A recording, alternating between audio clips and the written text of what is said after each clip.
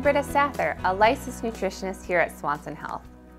We all want to feel our best, and maintaining a strong immune system is one of the most important things we can do for our overall health. So what can you do to support a strong immune system? First is getting enough sleep. If your body is sleep deprived, it becomes more vulnerable to invaders.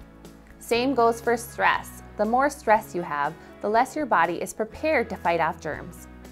Eating a balanced diet rich in nutrients is a powerful way to give your body the tools it needs to stay strong. And exercise has also been shown to boost the immune system. In addition to these healthy lifestyle factors, there are supplements you can take to help reinforce your immune system. We've all heard about vitamin C, but it's truly essential to help your immune system work at its best.